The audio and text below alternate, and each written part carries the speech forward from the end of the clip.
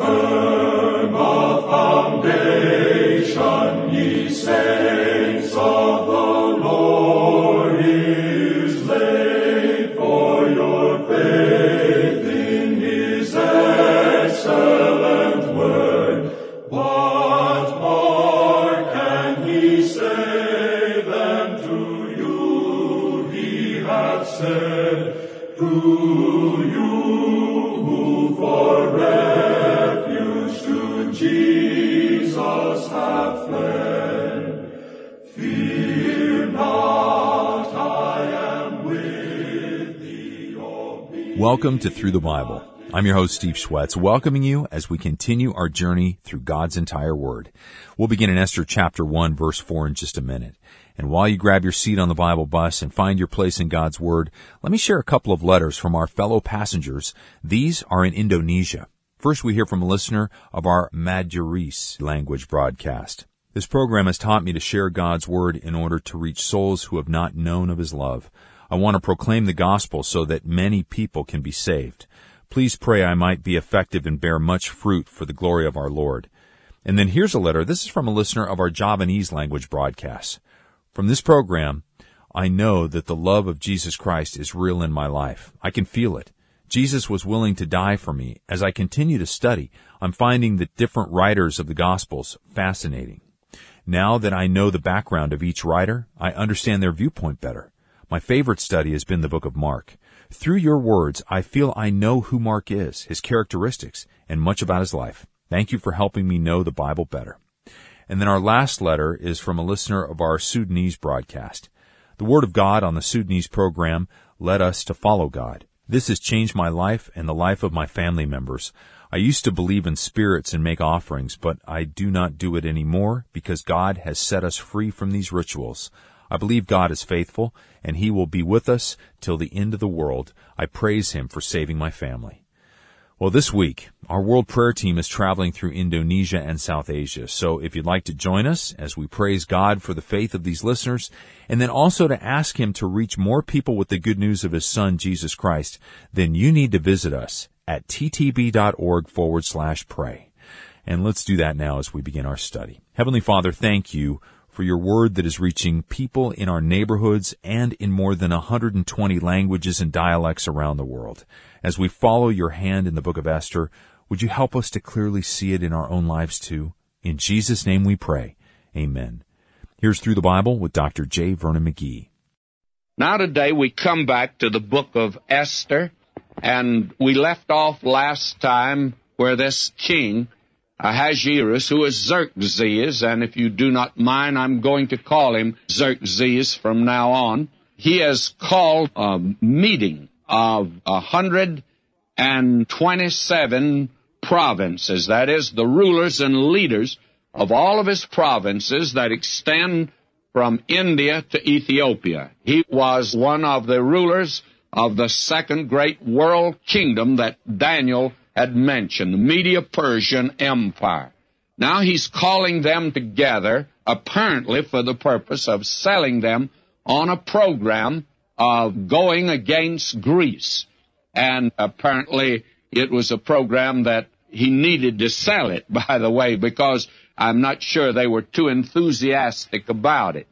Now I left off at verse 3, and we're told that verse 4, that when he showed the riches of his glorious kingdom and the honor of his excellent majesty many days, even 180 days. Now, this is quite remarkable. This is a program that lasted actually for 6 months. And that's a long time to have a program going on. It went 180 days. The father of Louis XV of France was talking with the preceptor of the kingdom, and the father made the statement of Louis XV, said, how in the world could a man have patience enough to put on this kind of a program for 6 months? And the preceptor, he said, how in the world would he be able to pay for it? Well, that is something that apparently costs millions, even in that day. 6 months he brings them together, and he attempts to sell them on this program of going against Greece. I'm sure that he displayed the fact that he was able to pay for the campaign. And it would always be nice when we go into a war if we could just be sold before we go into it whether we're going to be able to pay for it or not. Well, this king is selling it to his kingdom and is telling these rulers that he's able to pay for it. And he's also displaying the luxury and the opulence and the wealth of his kingdom. And it was a great pagan feast. It was a godless thing. And now we take a look at it, and there are those that try to find spiritual lessons here. Very candidly, I see none whatsoever. God's introducing us here into a pagan heathen court where decisions are made that affect the world, and it looks as if God is left out. But God wants you to know that He's overruling these circumstances, and He's going to accomplish His own purpose. Now we're told in verse 5, when these days were fulfilled, the king made a feast unto all the people who were present in Shushan the palace, both unto great and small, 7 days in the court of the garden of the king's palace. Now here is a banquet that's going to last 7 days, where were white, green, and blue hangings, fastened with cords of fine linen, and purple to silver rings and pillars of marble. The couches were of gold and silver, upon a pavement of red and blue and white and black marble. Now, here is the description given to us, and there are those that attempt to find spiritual lessons in this description. I candidly do not see that there's any here. All God is telling us is that in this tremendous display, a gaudy display of wealth, the silver, the gold, and all the jewels, and these beautiful hangings. Now, the ruins of those palaces are still over there. And a few years ago, they celebrated the 2500th anniversary of the Persian Empire. It's this empire we're talking about now. And there was a banquet made, and you remember all of the magazines and the TV news programs, they showed something of the tremendous display of wealth. It cost millions of dollars. And there was a great deal of criticism because in that land of poverty to have this display. Well, here's the first banquet, apparently, that was put on that we have any record of. And this banquet lasts 7 days. And it was in that palace. They didn't have to build tents on the outside. These marble palaces with these gorgeous display of color in the draperies and the awnings and all of that. It must have been a feast for the eye to have seen it. And this king is selling these people on that. One of the automobile dealers here in California was telling me that many years ago, not too many, several years ago, that when the Chevrolet changed their model and they called all the dealers back to Detroit, and they had a week of selling them, and it culminated in a great banquet to sell this new car. Well, human nature doesn't change back here at the very beginning here in the Medo-Persian Empire, and this was, a great many think, was about 486 B.C. Why, he's getting ready to make this campaign. Well, this is a great selling effort on his part. And we read in verse 7, and they gave them drink in vessels of gold, the vessels being different one from another, and royal wine in abundance, according to the bounty of the king. In other words, everything was there in abundance. And this was a great banquet, and the drinking was according to the law. None did compel. And, of course, they weren't as civilized as we are today. Some of these businessmen tell me that it's almost impossible to go to some business meetings today where they have a cocktail party and not participate. One man told me that he had an executive position, and the owner or the president of this tremendous concern called him in. Noticed at one of their social gatherings that he didn't drink.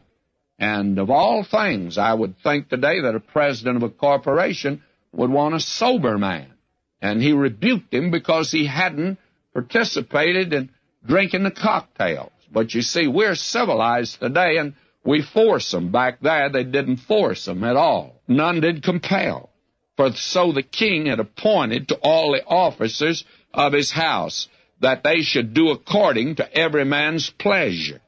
Also Vashti the queen made a feast for the women in the royal house which belonged to King Ahasuerus. Now, Vashti, she made a banquet for the women. You see, the men and the women didn't have a banquet together in that day. That was a breach of social custom to have done that. Again, they are uncivilized, aren't they, not to have it all together and to have a display of sex in some manner or other. But they really didn't. This is serious business.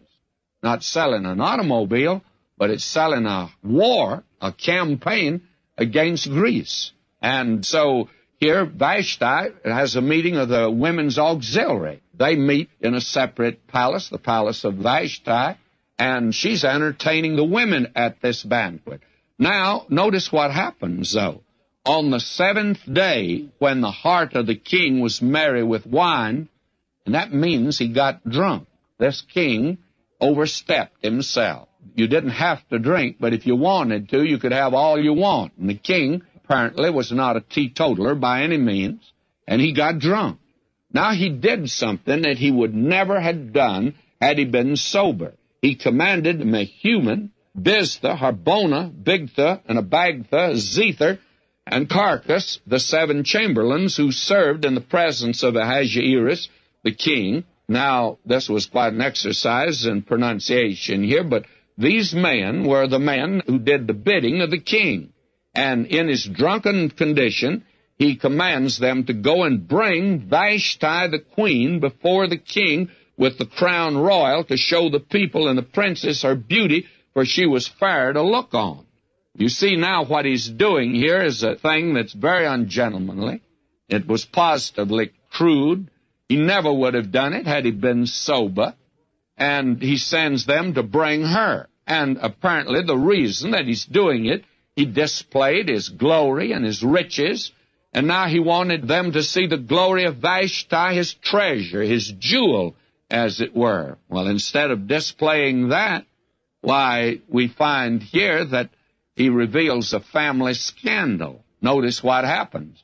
But the queen, Vashti, refused to come at the king's commandment by his chamberlains. Therefore was the king enraged, and his anger burned in him. I think the king got up when he had sent these chamberlains. He said, now I've got a real surprise for you. I want you to see my queen, and she'll be brought in with the crown royal upon her. And she must have been a beauty. But when the order came over for her to come, she refused. And don't tell me women didn't have rights in that day, because this woman could turn this down. She certainly wasn't forced to come. Now the king is drunk, and this makes him angry. To begin with, he's embarrassed. Imagine having one of these chamberlains come up and whisper in his ear. And the king says, well, where is the queen? And the chamberlain says, she won't come. She says she's not coming. And now the king's embarrassed. He's got to offer some explanation to the guests that are there, and apparently several thousand at this banquet. Then the king said to the wise men who knew the times, for so was the king's manner toward all that knew law and judgment, and the next unto him was Karshena, Shether, Admatha, Tarshish, Meres, Messina, Memucan, the 7 princes of Persia and Media, who saw the king's face and who sat at the first in the kingdom. In other words, these men were his cabinet. They were the ones that met with him privately and personally, just like the cabinet meets with the President of the United States. And a great many others out in the different departments probably never see the President. Well, these men did. Now he calls a meeting of his cabinet, because this really is very serious. May sound silly to us today. Here's a queen won't come. Why not forget it and go on to something else, have some entertainment at the banquet, which I'm sure he did, but believe me, he calls a meeting of the cabinet, these men for their advice. What are you going to do in an embarrassing moment like this? Well, the question was, verse 15, what shall we do unto the queen Vashti, according to law, because she hath not performed the commandment of the king Ahasuerus by the chamberlains? And apparently, friend, there was no law that they could exercise. We hear today a great deal about the fact that back in those days women were chattels. And it is true that in many cases that was so. But apparently this woman had a great deal of freedom, and there's no law that could force her to come. So they're going to have to come up with a very severe and harsh law. And here it is, and this man Memucan speaks. He's the spokesman here. And let me read verse 16. And Memucan answered before the king and the princess, Vashti the queen hath not done wrong to the king only, but also to all the princes, to all the people who are in the provinces of the king Ahasuerus. Now, I want to introduce this little fella to you. Memucan is a henpecked husband. He's really henpecked. And he's disturbed by this, because if the queen gets by with this little fellow wouldn't want to go home. He's a Mr. Milquetoast, and I don't think he had very much to say in his own home. I think his wife made most of the decisions. I think that's one of the reasons that he speaks out here. There are many men today that where they work, they take orders from others. They never express themselves. And when they're at home, the wife won't let them express themselves. And that's the reason that they speak when they're on a church board. That's the reason you have to listen to some language sometimes that makes no contribution to the welfare or any development of the kingdom of God here on earth, because of the fact that they're just talking and generally make suggestions that are not good to begin with. Well, Memucan is a little henpecked husband, and he's going to speak now because this is his chance. He's one of the princes of the kingdom, and he's this kind of a man.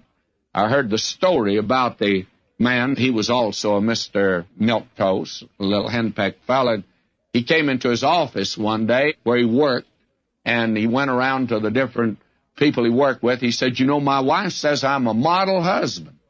And finally came to a hard-boiled secretary and said to her, you know, my wife says I'm a model husband. And everybody else was commending him. And this hard-boiled secretary, she didn't commend him, says, why don't you look that up in the dictionary? And you won't be so proud of it. He looked it up in the dictionary, and he found out what a model husband was.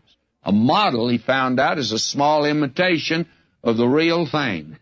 And that's what Memucan is. He's a small imitation of the real thing. Now listen to what he says, verse 17.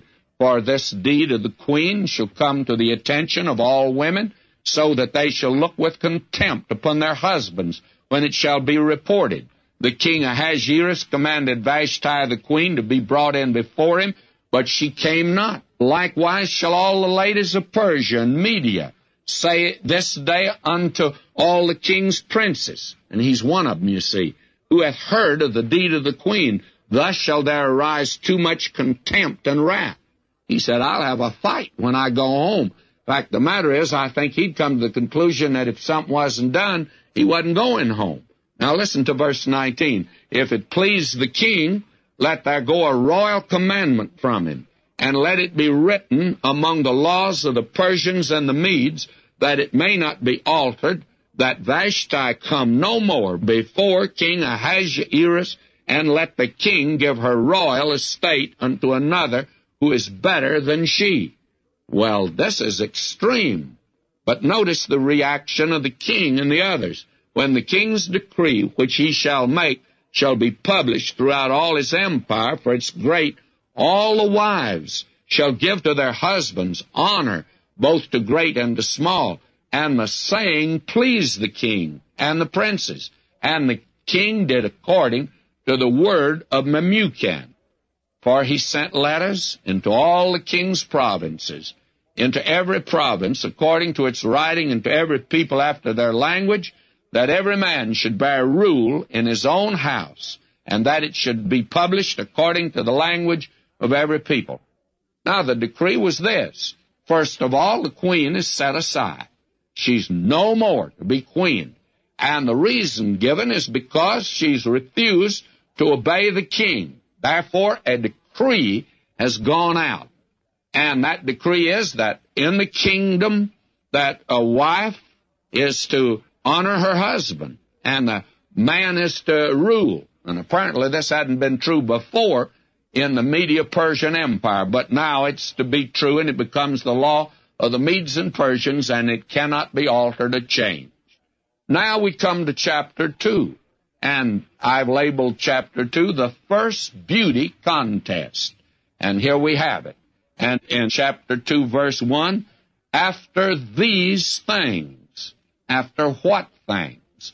Well, the things that have taken place in chapter 1, plus the fact that this campaign was carried on. Apparently, Xerxes couldn't get the queen to do what he wanted him to, but he got all the princes in the kingdom to join with him now in a great campaign against Greece. Now we have to turn to secular history to fill this in, because there's no record here. It just says after these things.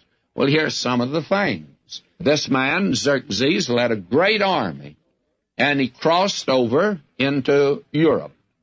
And he met the Greeks at Thermopylae, and that was unfortunate, because the secret of the strength of the Persians was in numbers. The individual soldiers were not so much. They were not well trained as the Greeks were, and the Greek had emphasized the person, the individual, and as a result, one Greek soldier could have taken care of 10 Persians. And so at the Battle of Thermopylae, only a few could get in the pass. And as a result, the Greeks got a signal victory over the Persians. It's not unfortunate from my viewpoint, but it was unfortunate for Xerxes that he carried on the battle at the place where he was doomed to lose. God had already said the power was to pass from Persia to Greece. And if you want to know whether God intervened or not, this man Xerxes had 300 ships that had gone around to come in from the rear to attack, and they were in the bay at Salamis. And it just looked as if the next day, why, they would land and the attack would be from the rear, and they'd win that. But during the night, a storm came up, and it sank all 300 of the Persian ships. None were left.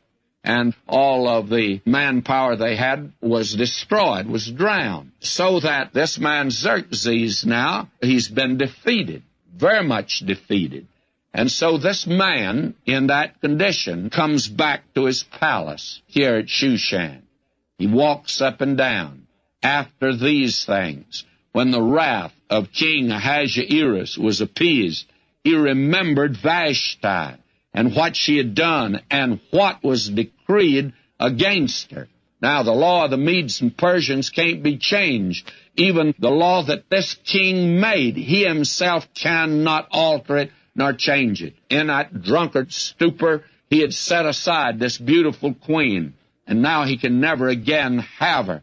And after his defeat, in his loneliness, he walks up and down the palace, and he's moody. And not only that, this man had a mental aberration, as we shall see, and he's thinking of Vashti. And the servants there know it, and they are watching him, and they know something now must be done. Then said the king's servants that ministered unto him, let there be fair young virgins sought for the king. Let the king appoint officers in all the provinces of his kingdom, that they may gather together all the fair young virgins unto Shushan the palace, to the house of the women, under the custody of Hegai, the king's chamberlain, keeper of the women, and let their beautifying ointments be given them.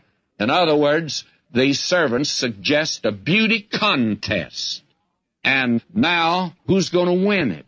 Well, I'm going to have to stop here today. This is a good place to stop in a continued story, because I'm afraid some of you won't be able to sleep until we find out who's going to win this contest. It's hard to see how God is going to bring some good out of all this madness. But join us tomorrow as the saga of King Xerxes continues here on Through the Bible. In the meantime, if you'd like to invite a friend to join us for this study in Esther, they can find everything they need to get started at ttb.org/Esther. And don't forget to remind them to download their copy of Briefing the Bible, which contains Dr. McGee's notes and outlines of our study of Esther. Briefing the Bible is available at ttb.org/Briefing the Bible, where you can download the electronic version or request a print copy. But please note, the paperback version is abridged and it doesn't contain Dr. McGee's full notes on every book of the Bible. Now, tomorrow, as we continue our journey through Esther chapter 2, we'll hear about one of the world's first recorded beauty contests, and the outcome will change the course of history. I'm Steve Shwetz, and I'll be here saving a seat on the Bible bus just for you. All to him I owe. Sin had left a crimson stain. Be washed in white as snow. We're grateful for the faithful and generous support of Through the Bible's partners, who are being used by God to take the whole Word to the whole world.